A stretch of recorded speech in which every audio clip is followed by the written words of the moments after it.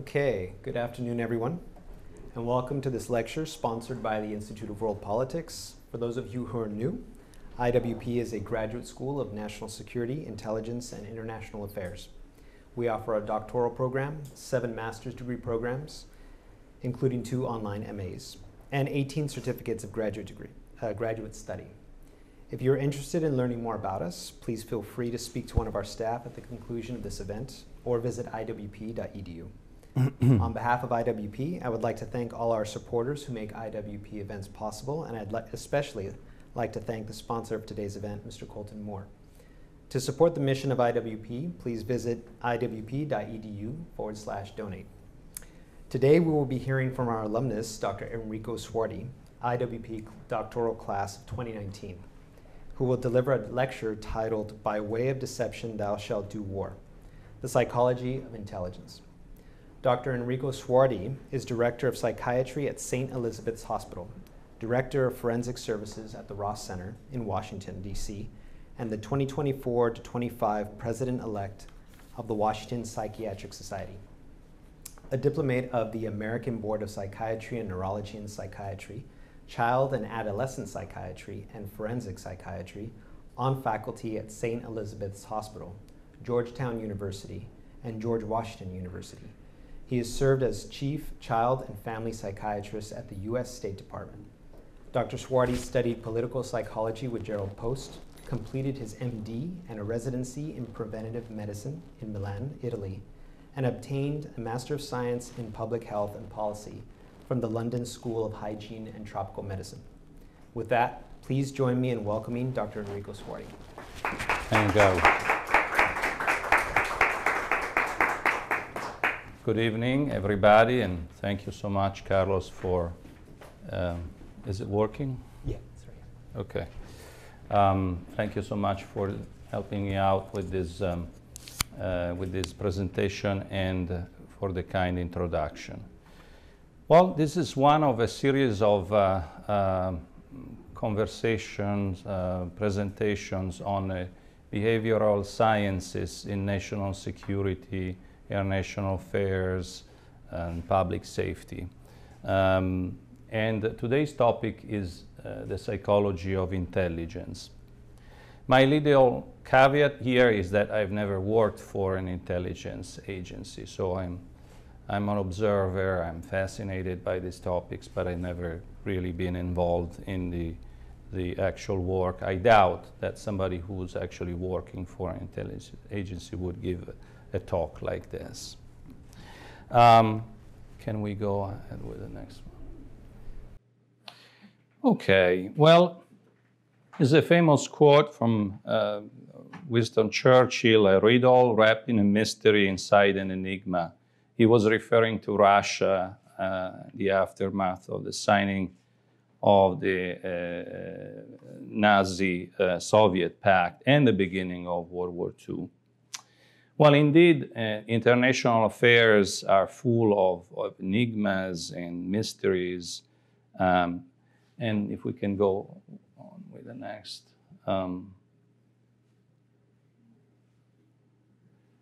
Well, I'll go ahead and then maybe you can. Well, acquiring information and interpreting it to gain insights and knowledge is really the job of the intelligence community.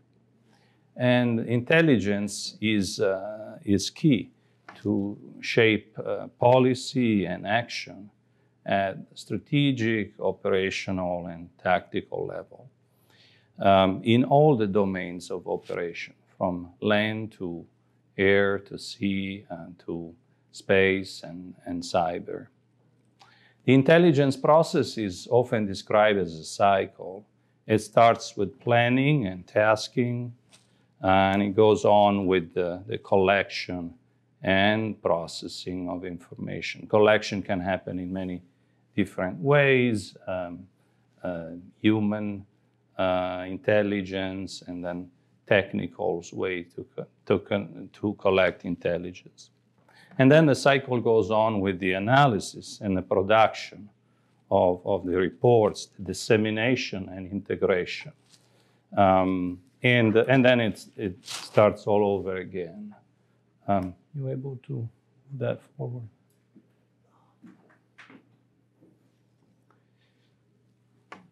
Well, my point here is that in all these, in every aspect, at all the steps here, the human factor is front and center, and therefore the behavioral sciences have something to contribute every step of the way.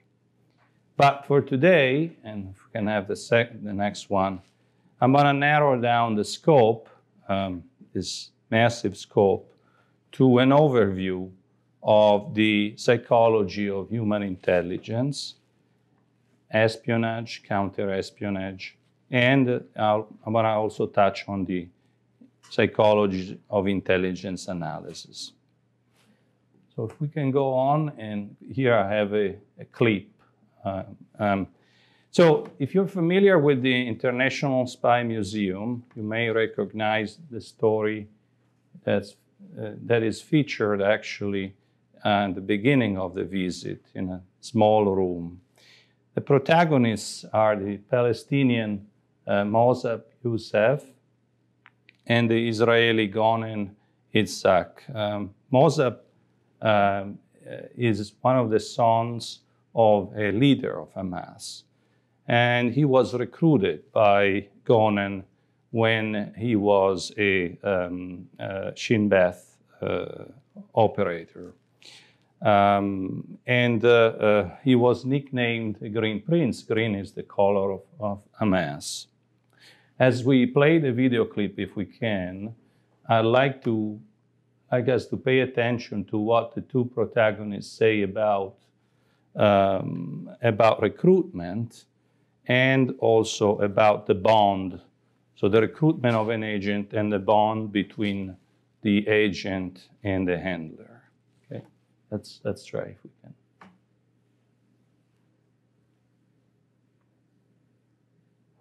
This is my chance to be a hero for the sake of the nation. But Allah had other plans for me.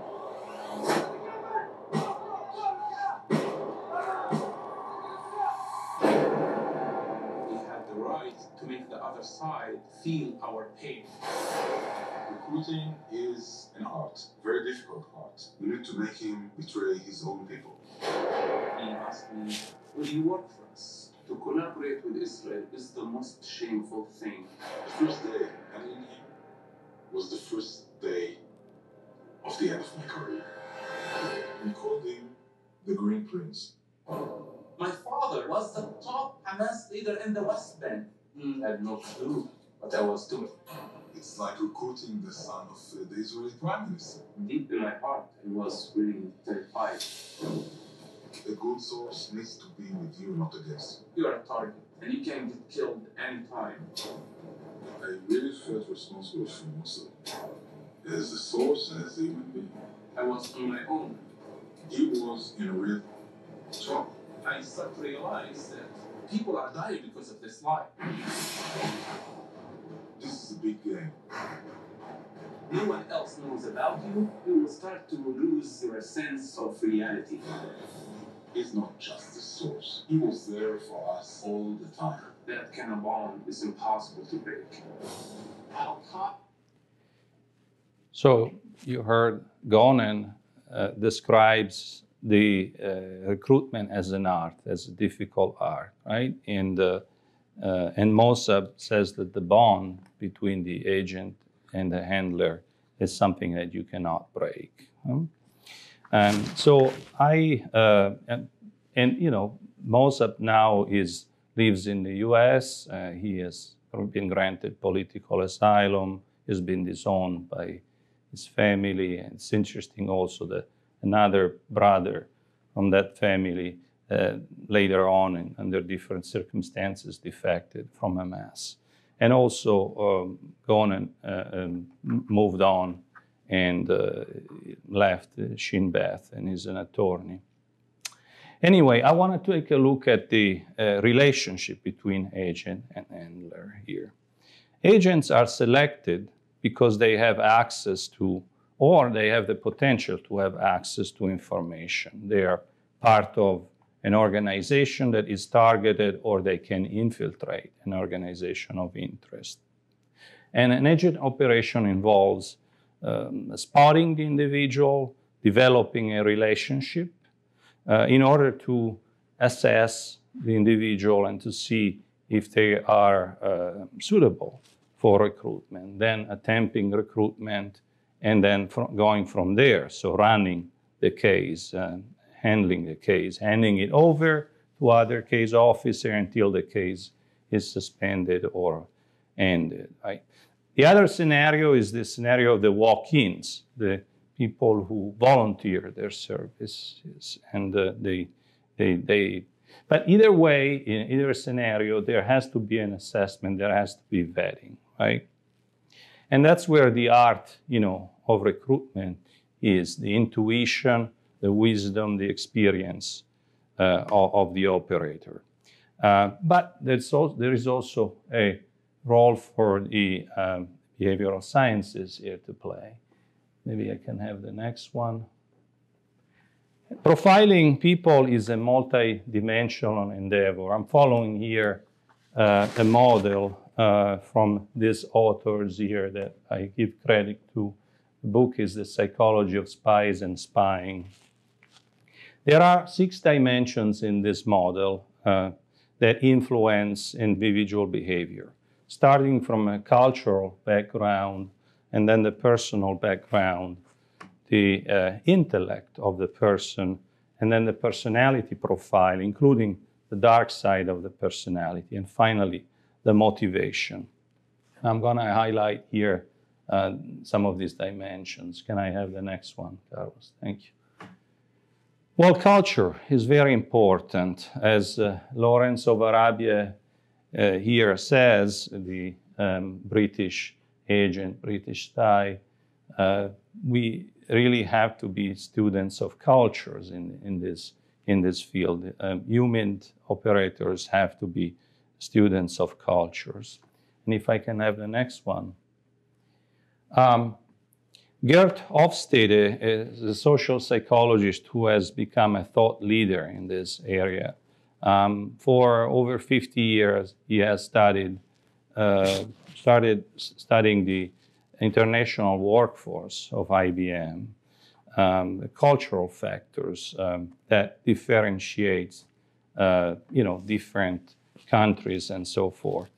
And his research is actually publicly available online.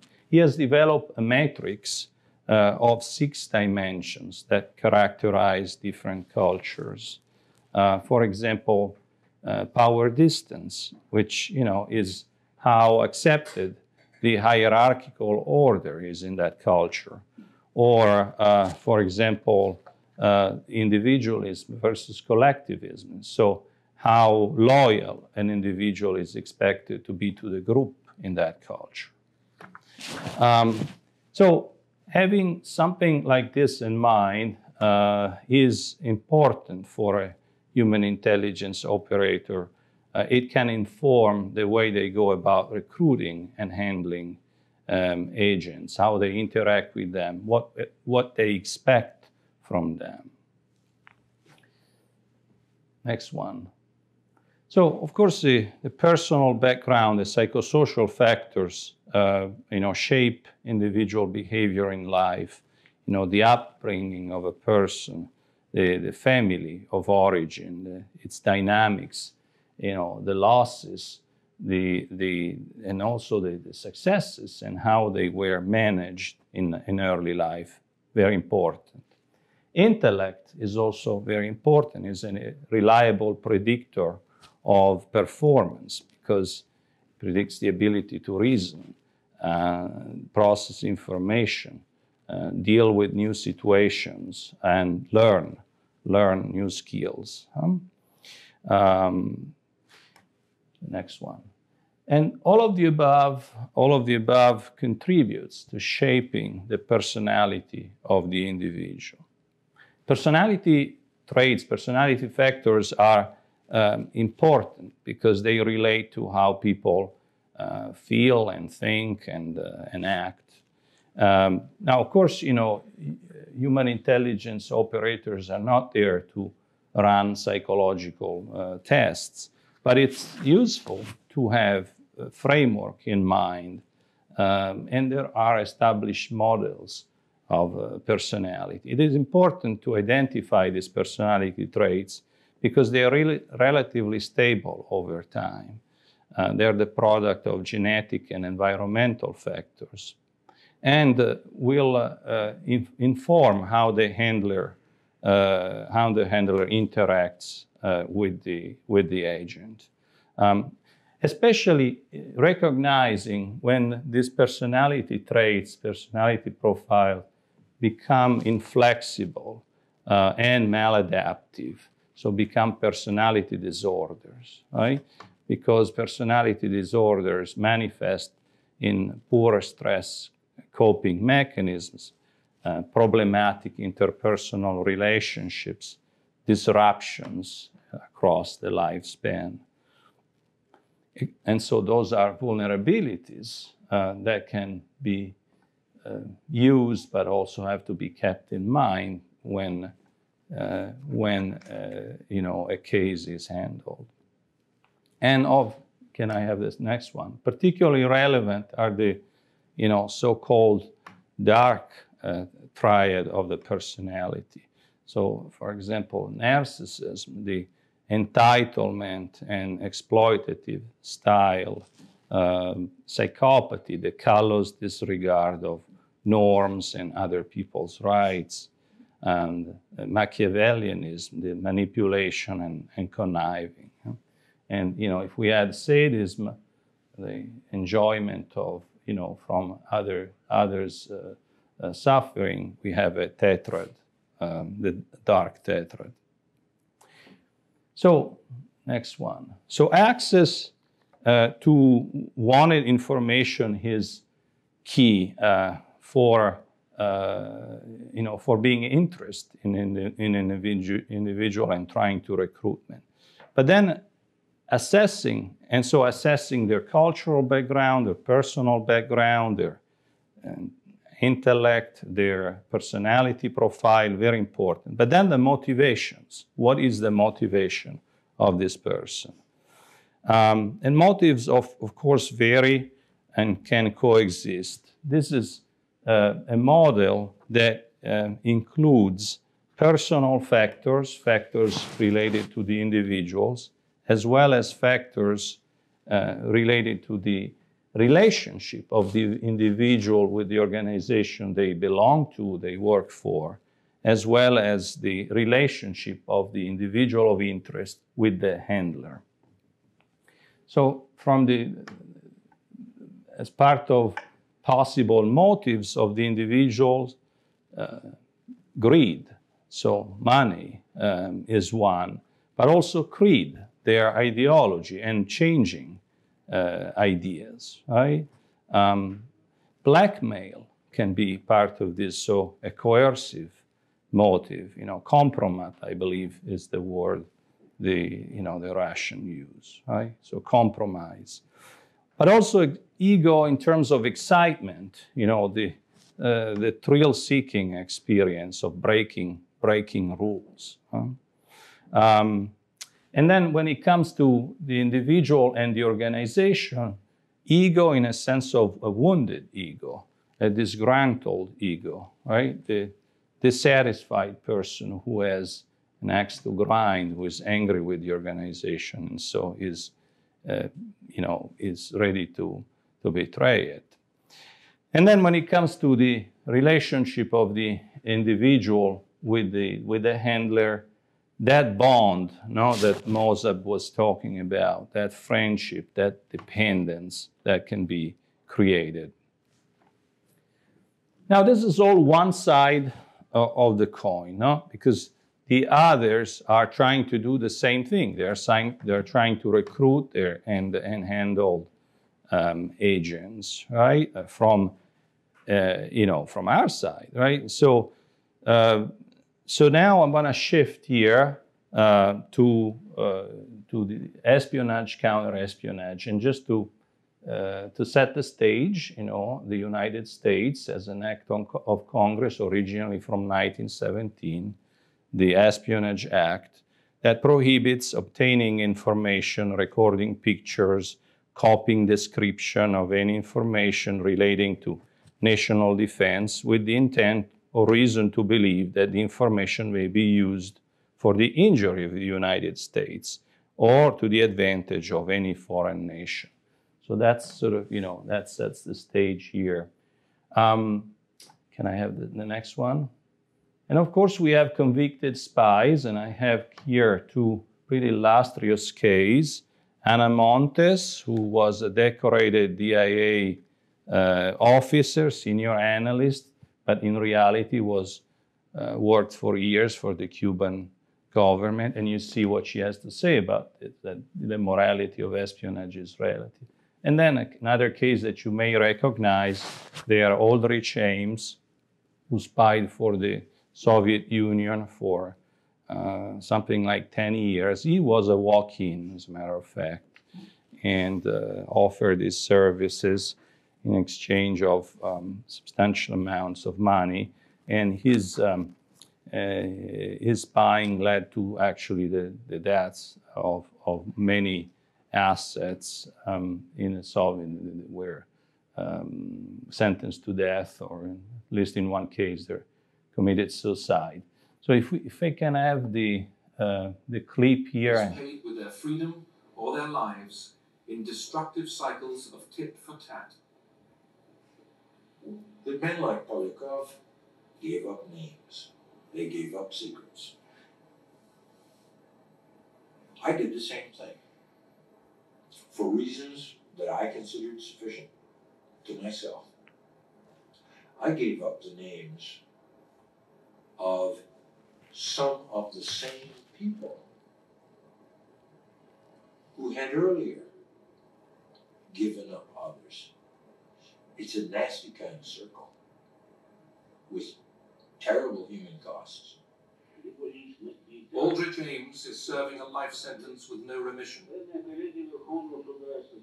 Dmitry Polyakov was sentenced to death. He was executed in 1988 with a bullet in the back of the head, then buried in an unmarked grave.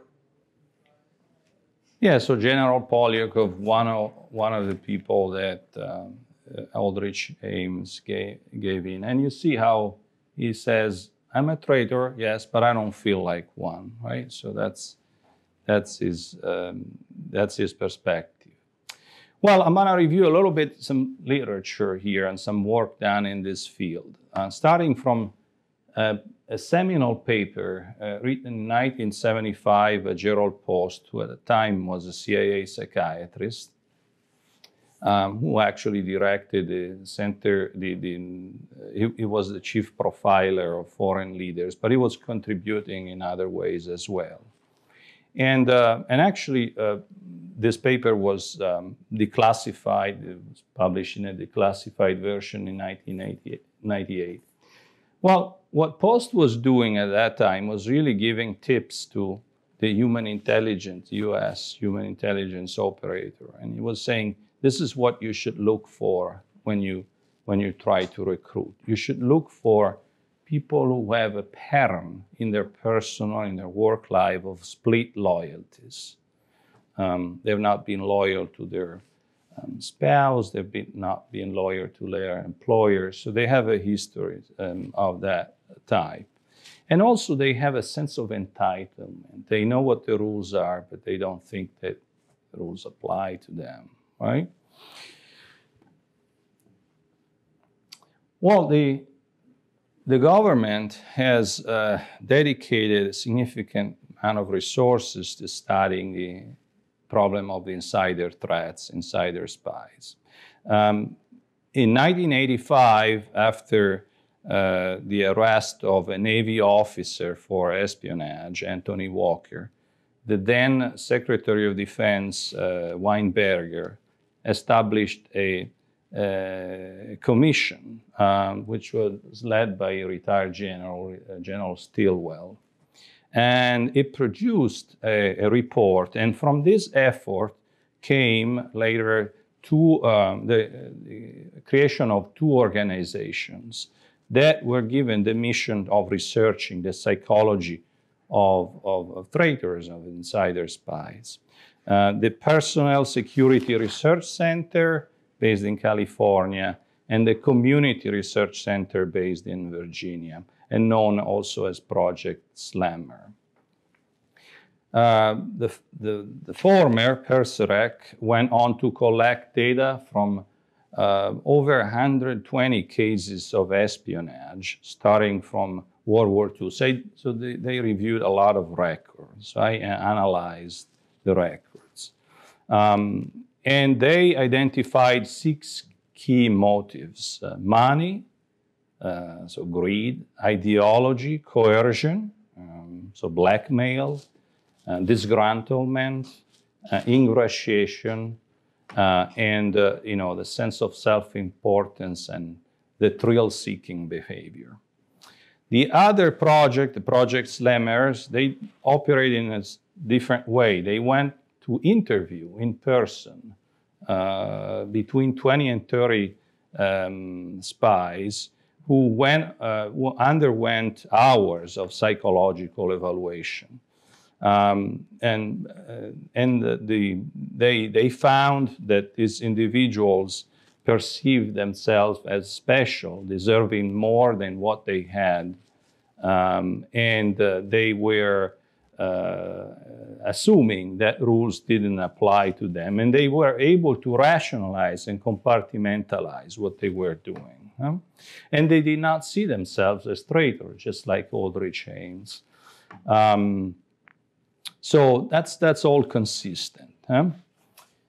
Next slide, I'm going to go with another author who is actually very well known here at IWP, is part of the IWP community.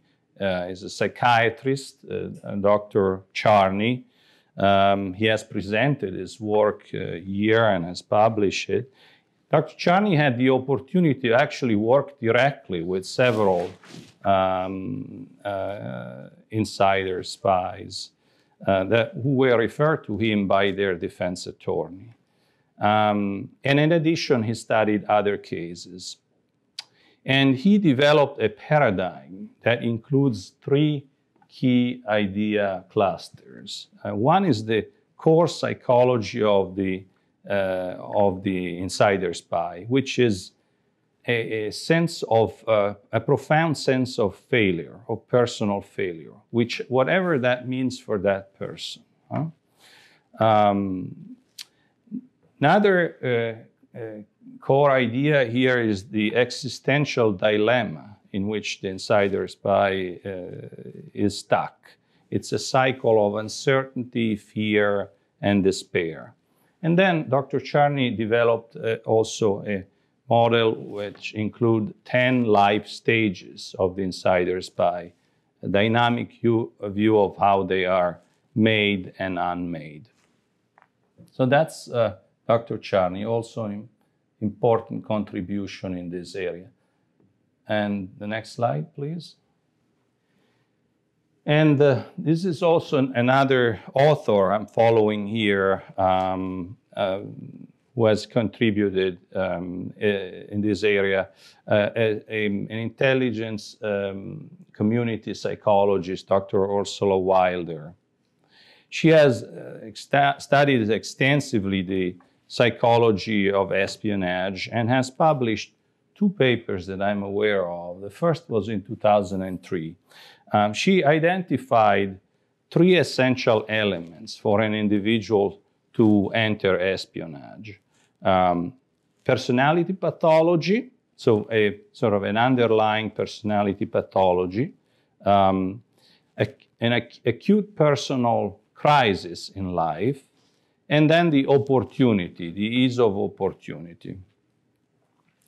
So Dr. Wilder reminds us that personality, problematic personality traits are not uncommon. All of us can have some of that, right? But in healthy personalities, the the positive characteristics counterbalance the negative ones. So we have capacity to feel sympathetic to others in a genuine way. We can feel remorse. We have our own morals, our own self-discipline. And or we are able to adapt tactically so that we don't do bad things, because in the end we know that we would lose. We would lose our partner, we would lose our job, and so forth, right? And so this balance gives an array of coping strategies. Now, in pathological personalities instead, everything becomes rigid and structured around a few dominant, uninhibited characteristics. And so the range of coping techniques is limited. If you add to that crisis that further degrade the thinking, the judgment, and behavior, that leads to a loss of control, right? And a well-trained recruiter can spot this, can recognize this mechanisms and this vulnerability, and can match the situation in which the target is in order to recruit. In some cases, they can all even foster crisis. They can even manipulate the person. So in order to provide that opportunity, that ease of opportunity, that is the third piece of the third element in Dr. Weiler's analysis. I have the next one. So she returns, Dr. Weiler, to the same subject, in 2017, a new paper, also published in Studies of Intelligence. She has the same model with the personality pathologies, the life crisis, and the opportunity. But here she focuses on leakers, and she includes leakers, and she focuses on how this plays out in the digital age, in the cyber spheres. And what she says is that personality pathologies don't change, but the cyber sphere offers opportunity to amplify, for example, narcissism, for example, that immature inability to distinguish reality from fantasy, right? Also, the cyber realm can generate or contribute to exacerbate life crisis. But the greatest impact on all this is on the ease of opportunity, because in the cyber there is this proliferation of media platforms that grant anonymity, and there is this a possibility of having immediate access to a global audience. And so she talks about leakers, right? And how leakers are, the whole situation with leakers is different from the classic espionage. Also because there is no handler there who is there to manage, to stabilize things, right? And how leakers seek quick rewards and impact on a global scale. The gratifying attention comes in the form of fame and infamy at the same time, and acclaim, excitement, power, and so forth. That's quite different from the secret world of espionage, right? So a case in point with the next slide. If we can play this clip from the movie about Edward Snowden. It was a welcome change when they put me in terrorism and Washington. Every day I go in and I get starting points for signals intelligence. A lot of them were American, which felt strange, but you just keep reminding yourself I can stop a dirty bomb attack and save thousands of lives.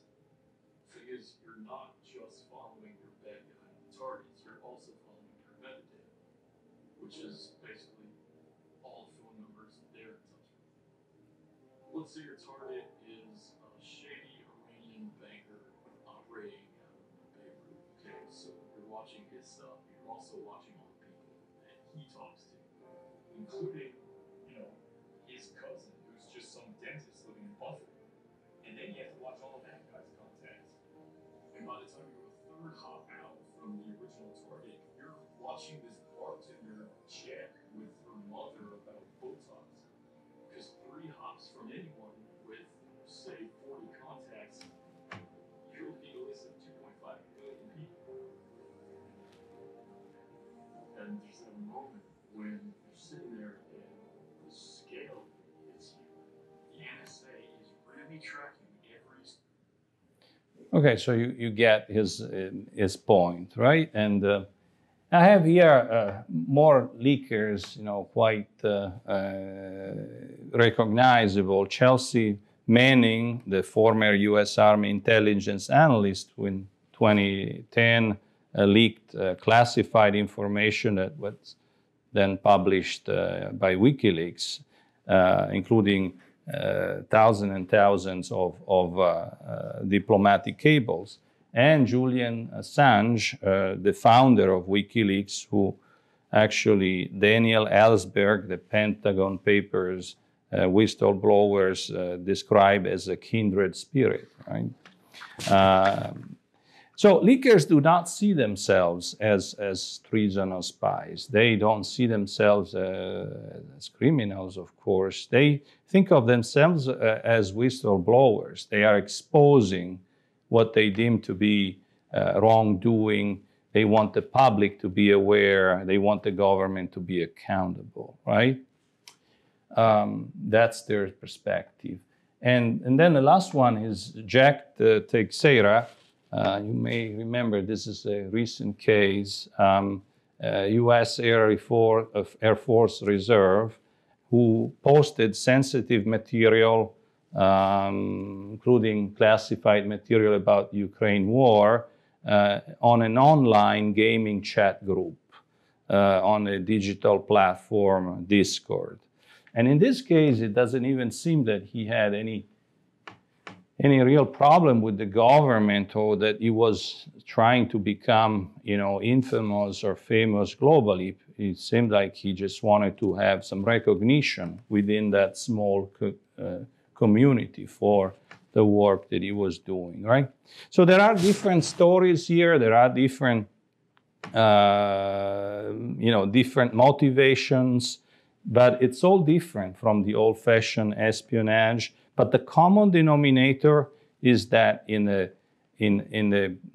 era of cyber, there is increased ease of opportunity, and that's what Dr. Wilder says. So what should be done about this? Well, she goes on giving some advice, how to mitigate the risk, safeguarding entry points to the intelligence community, building up the resilience of the workforce, but also recognizing early signs of alienation, countering loneliness, increasing the in-person connection. Those are some of the points that she makes. All right, can move forward. And I'm going to switch gear here and move to the last part of this presentation, when I want to touch on the psychology of intelligence analysis. And I have another clip here. So in August 1978, the CIA published, internally, a report, a study on Iran and the Shah. And the conclusion was that Iran was not in a revolutionary or even a pre-revolutionary situation.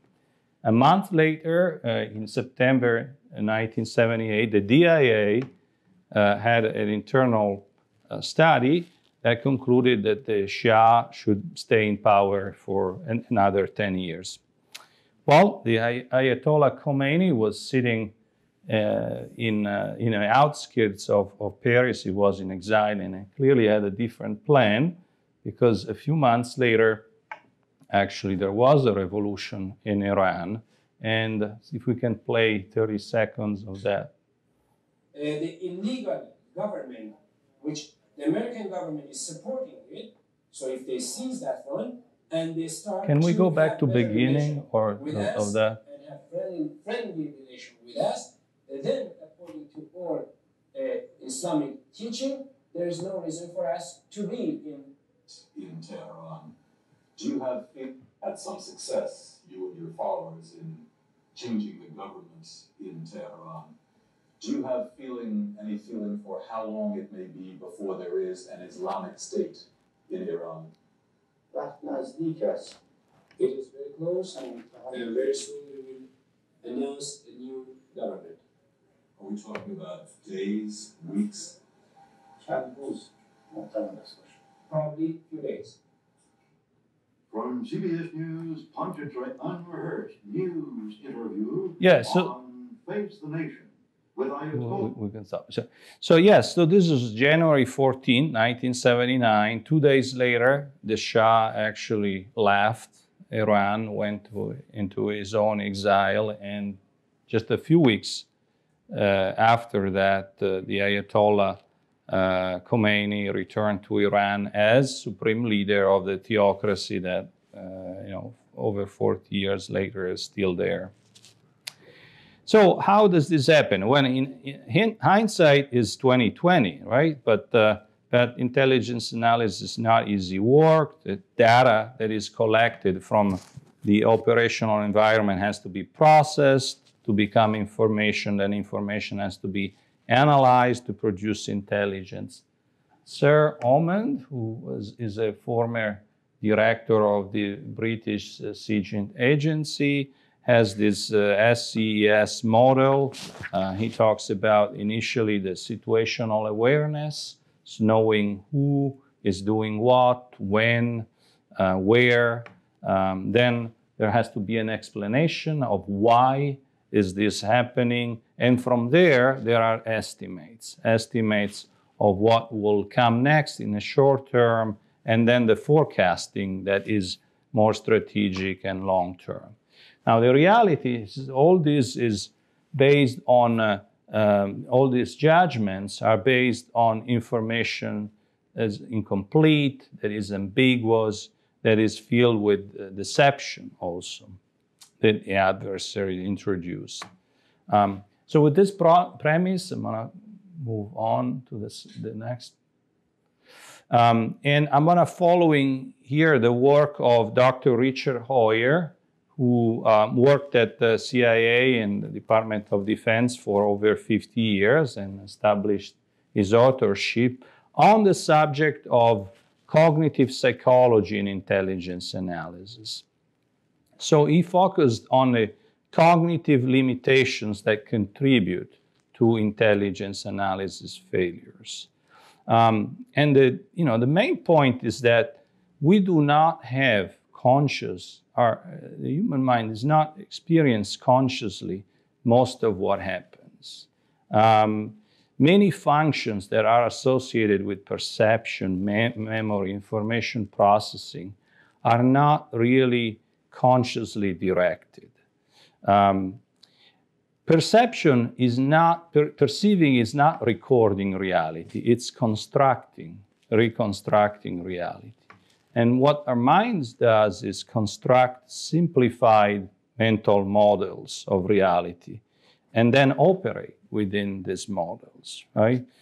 In other words, we tend to perceive what we expect to perceive based on schemas that we have made, right? And impressions are formed quickly. They're based on limited information and they resist change. New information is assimilated to pre-existing schemas, and it's difficult to look at the same information from different perspectives. So this is how the human mind works. So this is inevitable, right? Now add to this the reality of operating in a fast-paced environment, the demands, the bureaucratic mechanisms and pressures, the interpersonal issues, the relationship with the consumers of the product of intelligence, their own bias, their own expectations, the fact that they may not like ambiguity, the fact that they may not like to hear something that doesn't go with what their mindset is about a certain topic. So all this leads to what is psychologically described as premature closure. And so that all contributes to making mistakes in intelligence analysis. So what, can I have the next one? So what is the answer, or what is an answer?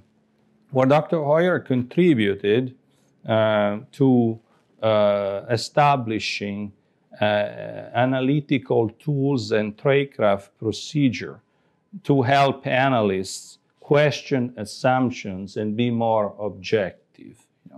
Altogether, they're called structured analytic techniques. There are many of them, and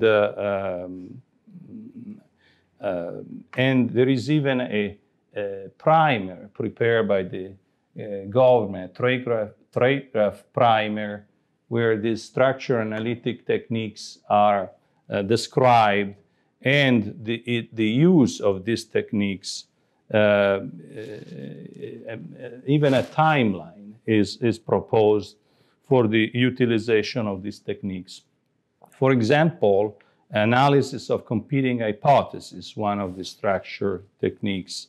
And it starts with a brainstorming session in which a set of alternative hypotheses is identified rather than beginning with one hypothesis, right? So there's a matrix. On top, there are the hypotheses listed, and then the evidence is listed on the side.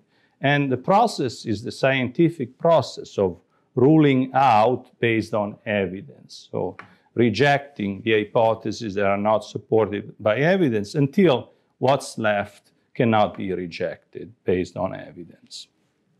So structured analytic techniques as a way to aim for objectivity and really correct these cognitive limitations that are part of human nature.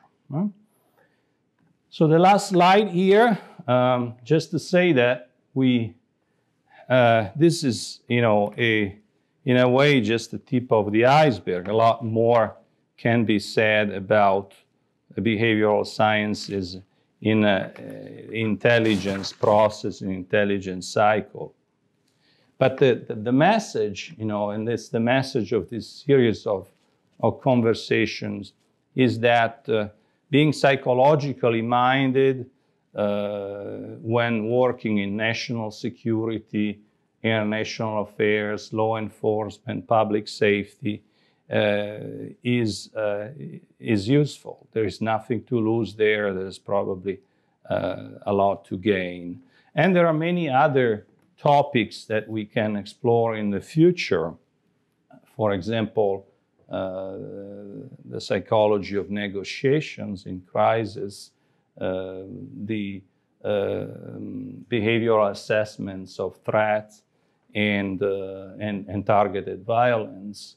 And then we can expand, the scope and also include medical intelligence, medical diplomacy, global health security. And this is really the idea that myself and another psychiatrist who studies here at IWP, Dr. Gandhi, we would like to put together a course, that covers all these topics, some of these topics.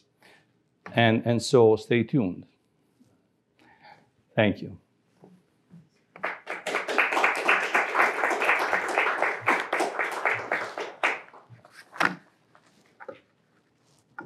I don't know if there are questions or. So a lot of what you went over, which was all fascinating, was sort of in terms of looking at how the intelligence community uses psychology, a lot of it is descriptive. How good a job do you think they do in using science, what's studied, and incorporating that, of psychology, psychiatry, of these areas into their trade craft? How good a job they do? Well, there is, the fact that I'm finding all this material, means that it's there, and that there are people working on these things in the intelligence community. How good a job they do? Your question is how good a job they do actually incorporating into their, for example, the human intelligence operation. I don't know, but I would think that, if the government, if the agencies are investing in, making an effort to study these things, then there's got to be some, applications, in the real world, right? In action. But it'd be interesting to hear from somebody who's actually doing these things. So this is done in the context of spying for nation states, but you can imagine sort of less consequential instances of spying, maybe spying for a company, or maybe just betraying a friend or something. So how does that relate? Are these the same people? Is it a matter of degree? How does the psychology of that relate to the national security advice? I haven't really looked into that. It's a very interesting question, though, and I would think that my gut reaction to this is that it's probably very similar what you would find, right? Because it's going to be about money. It's going to be about switching beliefs. It's going to be about disgruntlement, and it's going to be about all the things that have been identified by people who have studied this, by reviewing records and interviewing extensively and running psychological tests. And so I would expect that there wouldn't be much, but I haven't really looked into this. Is there a typical Myers-Briggs type indicator for a good spy? I don't know. I know that the government does I would think that good spies come in different ways, shapes, and forms, so that different profiles, but it's another good question. I don't know what the answer is. Thanks very much for your presentation. I noticed that much of the material you covered, like Big Five and Myers-Briggs, are kind of Western, even American instruments.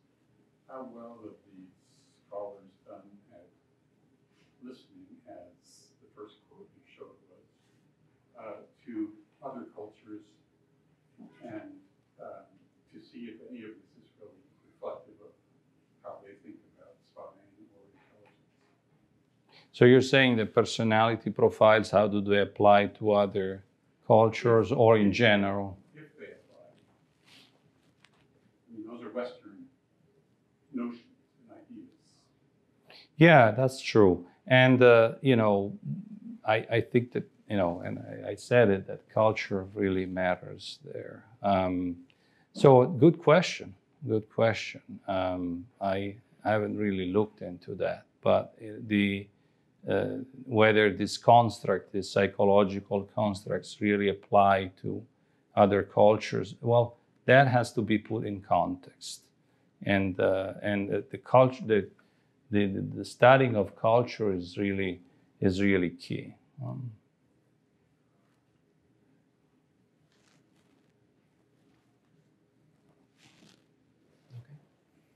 No more questions? All right, well, thank you then.